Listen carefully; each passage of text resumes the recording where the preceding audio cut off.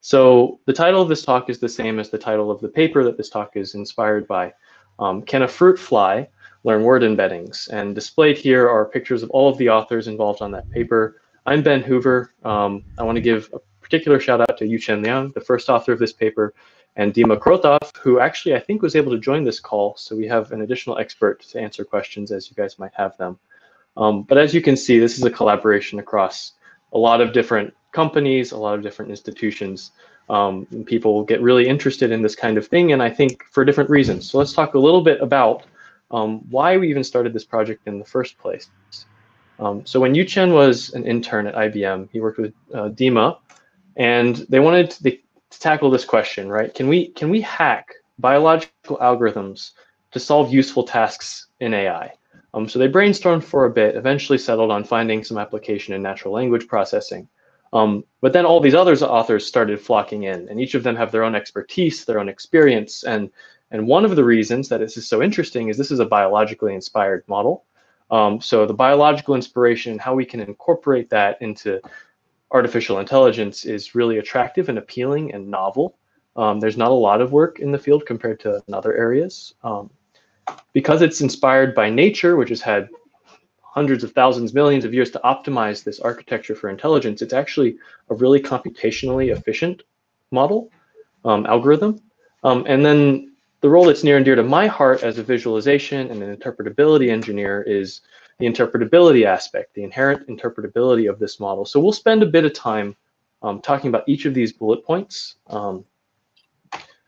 This next slide, I think you're going to see this picture a lot coming up in the next few slides. So we're going to get familiar with it over the course of this talk. But the algorithm that we used is based on one of the best studied systems in neuroscience, which is the mushroom body network in the fruit fly's brain. To describe a little bit of what you guys see here, every single circle represents a cell. And cells either fire or they don't. They're either on or they're off. So we can view each of these cells as either in an on or off state, or as this is kind of a binary system. The input is the bottom, and the input is composed of 3 different sensory modalities for the fruit fly. So we can look at the olfaction, so the sense of smell of the fruit fly, the thermohydrosensory system, or how well can it sense temperature, humidity, and vision, right? So these are just standard inputs into the life of a fruit fly. These are synaptically connected to a network of Kenyan cells, represented by the green circles. These are the cells that learn how to associate inputs. And we'll talk more about that as well. And then the very interesting cell, a singular cell that has a very important purpose in the intelligence of a fruit fly is the APL neuron, the anterior paired lateral neuron. Its role is to be excited by the Kenyan cells and then in turn inhibit certain Kenyan cells from firing. This helps us develop very sparse hash codes of different inputs. So let's talk, I guess, a little bit more about what this input looks like in the realm of natural language processing. For those of you familiar with natural language processing, with speech in general, you might find this humorous and also insightful. Said by John Rupert Firth in 1957, he said, "A word is characterized by the company it keeps." In other words, the meaning of a word is determined as much by what that word is as the context that's around it. So we can encode, in traditional senses, we can encode, bag of words kind of model, where, say, we have a chunk of text. In this case, the example would be Apple stock rises on optimism for the new iPhone. Let's highlight the bag of words, the Apple stock rises. So we'll call this a 3 gram. It can be of any odd length W. So we'll call it the 3 gram. And the word that we care about is the word that's in the middle, so stock. We'll call that the target word. And then everything around it is its context, in this case, Apple and rises. So the question is, how do we encode this in some system that can be represented and passed to the mushroom body that we talked about earlier? One thing we can do is we can treat the context of every target word, so the words immediately around stock, as a separate modality from the target word itself. And you can concatenate these, just like is shown in the picture, into a context compartment and a target compartment of a single vector. Each dimension of this vector in the context represents a single word. In this case, Apple and rises are present in the context, therefore they're represented by a 1, but they're not present in the target. A target only ever has 1 word encoded, so that's entirely binary, entirely 0, except for the target word that is there, stock.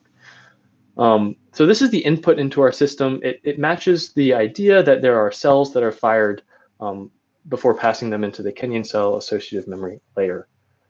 So I guess the real question is, what do we actually learn in this system? Do we learn the cells? Do we learn what? And the answer is actually these arrows here that connect the input to the Kenyan cell network. We learn that system of weights. So before, you've only seen 3 arrows. This is actually a very densely connected matrix. Every single input is connected to every single Kenyan cell. That's the assumption we make, and might also be plausible. So we have the information of every Kenyan cell is connected to every input dimension, creating essentially for us computer scientists out there the concept of a matrix, a synapse matrix, if you will, where your number of Kenyan cells is one dimension and the size of your input dimension is another. This is the matrix we learn. Of course, the real question is, how do we learn that matrix? And so we'll walk you through very briefly and hopefully intuitively the algorithm for learning this matrix, these synapse connections.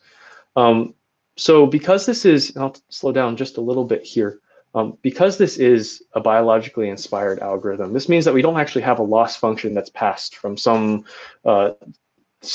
network layer way in the future. All the information we need to update these synaptic weights are actually present, and they're shown on the screen. We have the input, which we're going to call V. So this is, in the case of the natural language processing word embedding, a situation we are working with just the context and the target vector, and then W, which is the synapses from before. This is all we need to work with to update and learn weights for this. So one variable that's going to come in handy here is just this temporary variable I'm calling Z, which is just the dot product between the input and every single synaptic weight leading to a Kenyan cell. So that's Z, and each one kind of corresponds to how much does this Kenyan cell fire when this input is passed, right? So for every Kenyan cell, we have one scalar representing how strongly it fires for the given input. And now here's the equation. This is the whole gradient that we're working with here. The gradient of our synaptic weights is some learning rate eta, some function based on how much each one is firing. I'll talk about that in a second.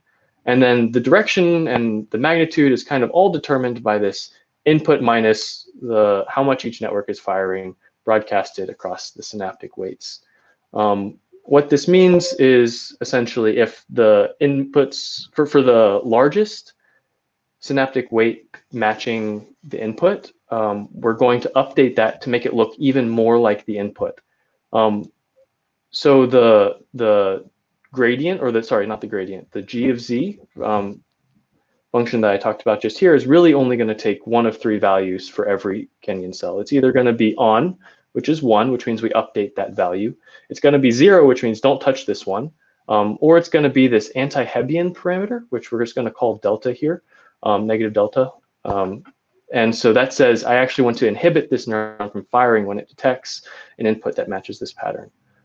So in the end, what we actually have is really with one input, we're typically only updating maybe one or a couple of these these Kenyan cell weights in the direction of the input to make it look more like the input, if that's what we have. To make it look more like the input if it is the Hebbian learning, to make it look less like the input if it is anti-Hebbian. But most of them we're just not touching. So the learning algorithm is actually incredibly efficient in this way. We don't have to update everything for every single input, just the neuron that's firing the most and all the synaptic weights leading into it.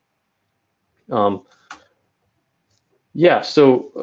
only updating the maximally firing neuron in this model, and we really didn't use the anti-Hebbian parameter for learning the word embeddings that we're going to show you.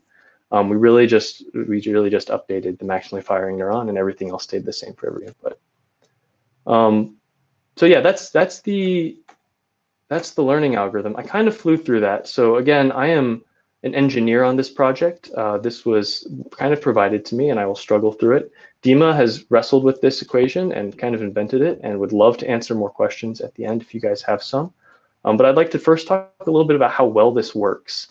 So we can go dive into some of the results. And the first one here is just kind of a human qualitative evaluation of the system. On the left, we'll focus on this graph here. It's actually a scatter plot composed of word pairs. You can see if you look closely, there's words like football, basketball, bread and butter, 5-month, precedent cognition. What essentially happened is on the x-axis, you see this label called human annotated similarity. Humans actually came through and on a scale of 0 to 10 labeled how similar the word pair is to each other. And then we have our model, which again creates a binary hash code of every single word. And we see the similarity between the words in the hash code space compared to the human annotated similarity space and kind of plot a correlation. And so what you see is that the model thinks that tiger and tiger, which are indeed the same word, are 51 out of 51 in a hash length of 51 word embedding. So let me just zoom out just a little bit here again. What we did here is we have 400 Kenyan cells. For every word, we set only 51 of these are allowed to fire. And remember I said cells are either on or they're off. In this case, the Kenyan cells, there are 51 Kenyan cells that fired for tiger. There are 51 Kenyan cells that fired for tiger, and they happen to be the same Kenyan cells. That makes sense. Let's take another example, say football and basketball.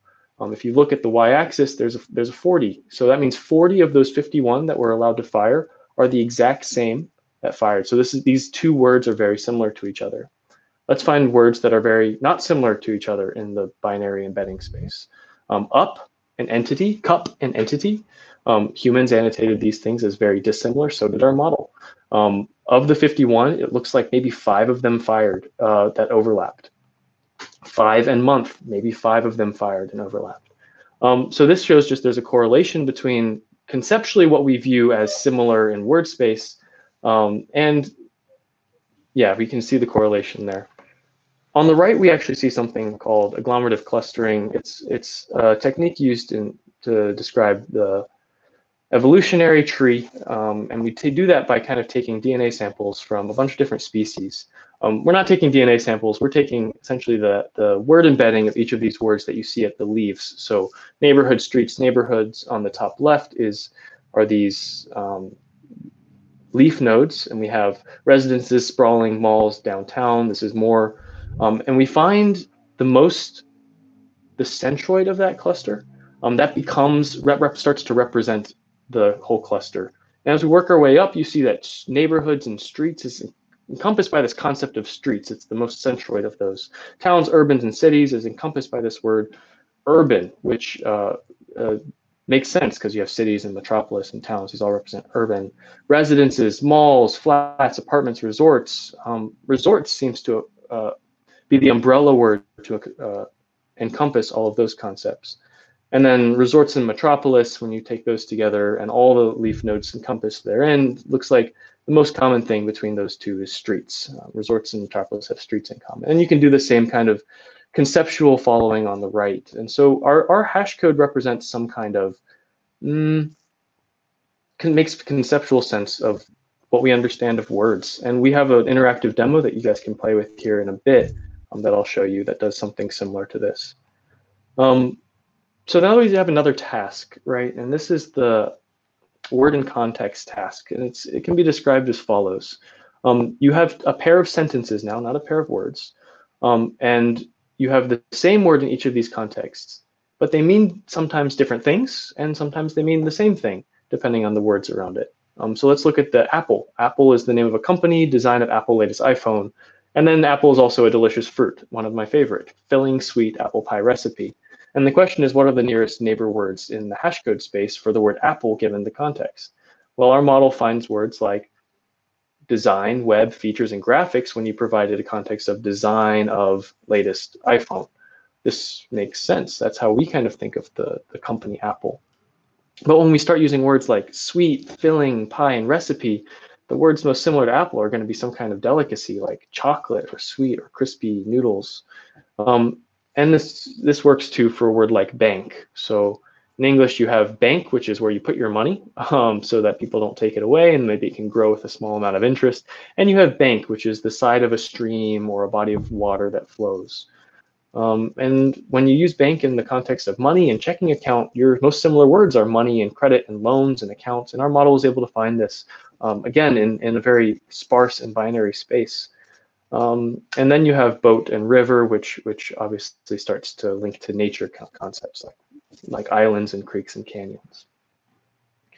The task of distinguishing whether these two words are used in the same context or have the same meaning in the two different contexts is shown in the table below. So here we show that BERT, which has historically been an incredible transformer model on all of these natural language tasks, 61.2% of the time, on average, it's able to determine whether the meaning is the same or different. Now, because it's a random, you have two choices, like the worst score you can get is 50% of the time, which is a word to vec with zero context and a word to sense with zero context, or essentially randomly guessing at whether those are the same meaning or not. But glove with a window size of 7 and word to sense with a window size of 7 and word to vec of a window size of 5 are significantly less powerful than ours, which takes a larger window size, but correctly guesses whether these have the same meaning 57.7% of the time on average. So it works here. This is just, I'm not going to go through all the numbers here. There's honestly several of these tasks I'm not super intimate with.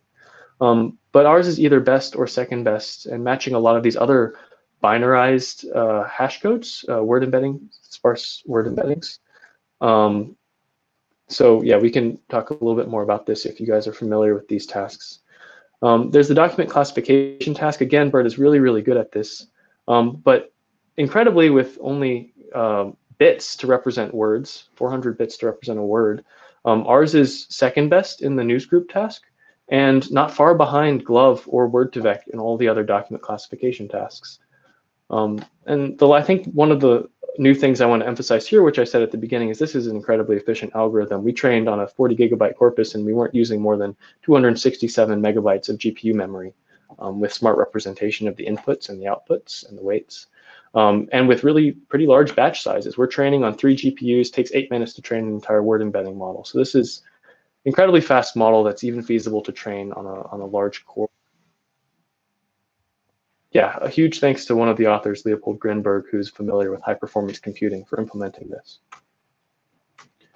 So yeah, let's actually take some time to go to a demo, but this is a demo I was able to kind of create to explore what was learned by the model, what each of the neurons concepts are. I would like to take my time through this because I do enjoy this kind of stuff, this interactive demo, but maybe if people have questions, love to take a few now as I switch.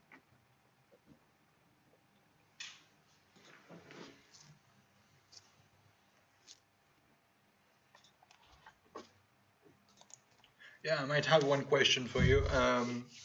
You mentioned that during the building of the model, you made a few assumptions. One of them being that the sensor part of the whole model is fully connected to the canyon layer. I'm just wondering, what was the process you used to decide the hypothesis your model was built on? Okay. So I suppose that it'd be a sin to present this talk in a silo. These experiments on natural language processing were in a large part inspired by work Dima has done before on images, on other domains. So we had made the assumption before, he had made the assumption before and proven that it works very well when you have a fully connected synaptic weight between the inputs and the Kenyan cell layer. So we knew this worked, and the challenge was then applying it to language and seeing how it builds associations there. Does that make sense? Yeah, it does. Okay, in that case, maybe one more question. You spoke about words as being modalities. Actually, we could see words as modalities in this model. Do you think of any way of extending this model so that it can actually perform well on multimodal tasks? And yeah, for instance, work on both. We've seen clip with images and words. Mm-hmm. I see Dima has just silenced his video, so he's ready to talk. But I'll take a quick stab at this real quick. Yeah, I'm really excited for the multimodal model. There are a lot of modalities that you can just kind of plug and play in this learning framework and kind of go to town on the different applications it can have. Yeah, we've definitely thought about it, and Dima probably has a more complete answer than I. Yeah, may just quickly add one thing regarding the previous question. So essentially, like if you look at fruit flies, the organization of that matrix W, in fruit flies, it is actually not a dense matrix. It is a sparse matrix, meaning that given Kenyan cell is connected only to a small number of projection neurons. Now, the truth is that prior to application of our learning algorithm, we assume that this matrix is dense. But once the learning algorithm completes its work, so when all the synaptic connections are learned, that matrix also ends up being extremely sparse. And essentially, like that sparse matrix would be visualized in Ben's demo that he's about to show. So in some sense, it's indeed somewhat similar to like how fruit flies perceive various odors. Okay. Yeah, that's one little thing that I wanted to add. No, thanks, Dima. Thanks a lot. Yeah, so I'll go through this one just briefly. So what do we see here? We have an input phrase box. In the realm of fruit flies, you can kind of view this as a novel smell that the fruit fly smells. It already has its learned synaptic weights. It's just trying to understand what this new smell means. And it does that by kind of composing the concepts. In its head, the certain Kenyan cells will fire, and we want to see if those have inherent meaning. So I've selected this new smell, and these are the different neurons that fired the most out of all of the Kenyan cells. And this first one fired actually quite a lot. So 38% of all of these activations, the weight belongs on this neuron. And it also fires with words like violations and rights and civil freedoms and human abuses and human beings, right? Like there's a concept here that this neuron has strongly learned some concept of rights, human rights. This one over here very strongly has learned the concept of Supreme Court. Basically, it's the justice system, which we can see here. There's a European court. Another neuron fired a little bit less, but we're starting to see this is different countries. You have the Soviet Union, European. You have government, republics, American states. So this neuron has learned to fire when it's in the presence of some kind of political or country input. And then very little, right? The more deeper you go, the less sense these might make because we're starting to get to the level of noise. But it also senses things like judges and courts, and another concept of Supreme Courts. So let's try another example, right? A new smell. Let's do this one. And this one's interesting for a couple of reasons. One is I think it composes several very distinct concepts to us as humans. You have the entertainment industry, which is just for the sake of those who maybe can't read how small this is, I apologize. This smell is the entertainment industry shares rise following the premiere of the mass destruction weapon documentary.